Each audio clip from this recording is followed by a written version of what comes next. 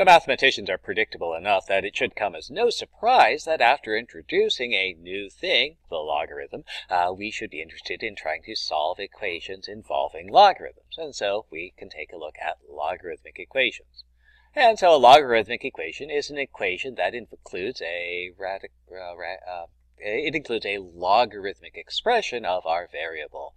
So a general way to solve these is we can solve these by using the product, quotient, and power rules for logs. Specifically, log of a product equals the sum of logs.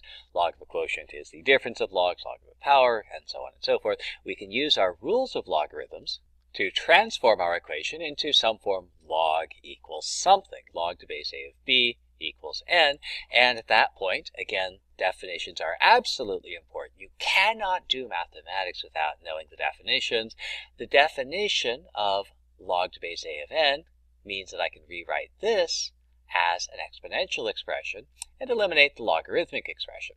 So again, the base is the base, the argument is the power, and the log itself is the exponent. And that'll allow me to eliminate the logarithm.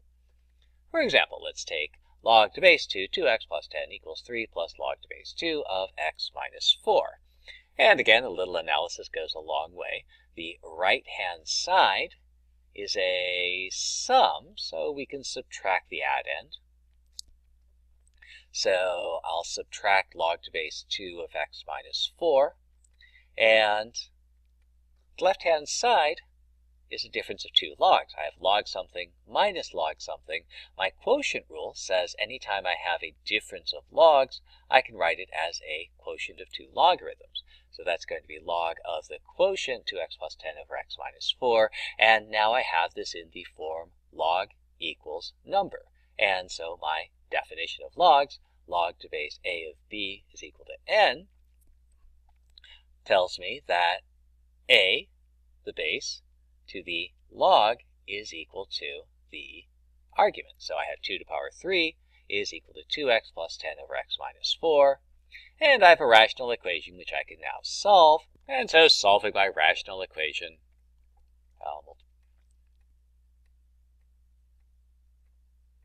and I get a solution x equals 7. Now, because this is a logarithmic equation, well, actually, I do need to check my solution in the original equation because I want to make sure I haven't introduced an extraneous solution through our equation solving process. So I'll check to make sure that x equals 7 does in fact solve the original equation. So I'll substitute into my original equation.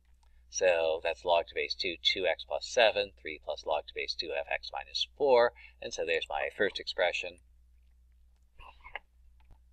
Parentheses say do stuff inside first, so I take care of 7 minus 4. I take care of 2 times 7 plus 10. And let's see. Well, I can evaluate this. I can at least find the difference of logs. So let's see. That's a difference of two logs. That's a quotient, 24 over 3. That's equal to 8.